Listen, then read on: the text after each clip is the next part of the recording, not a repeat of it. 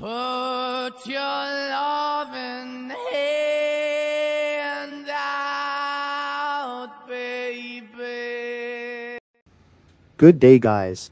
Today, we are removing the main engine air cooler assembly number 1 and number 2 for chemical cleaning and hydro test. Before that, make sure the main engine maneuvering lever is in stop position and engage turning gear.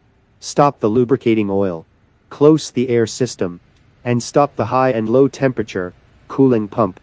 Close the cooling water inlet and outlet valves, and open the drain valve. Monitor the water passing from the drain valves. Open both manhole cover from the top casing of main engine, so that we have access from the air cooler. Once the draining of the water completed, we can now remove all the fitting connections on the top of the air cooler assembly.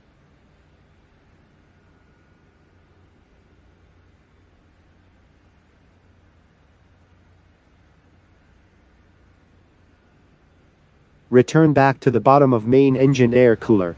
Also remove all the piping connections, so that we have access for the removal of the air cooler. Once the air cooler assembly clear from any obstruction, we can now remove all the screws that holds the air cooler from the main engine air cooler casing.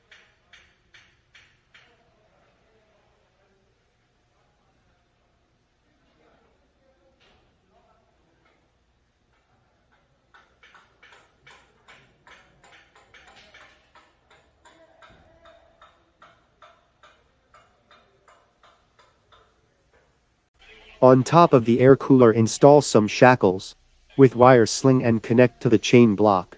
If the main engine air cooler assembly not possible to loose down by slacking the chain block, use hydraulic pump to push down the air cooler assembly until the air cooler assembly completely remove from the air cooler casing.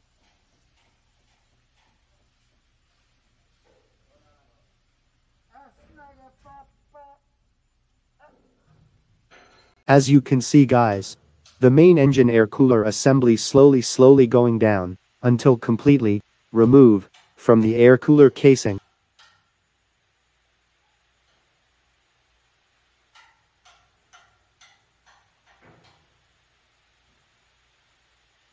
Guys, the same procedure how to remove the air cooler assembly from the previous one.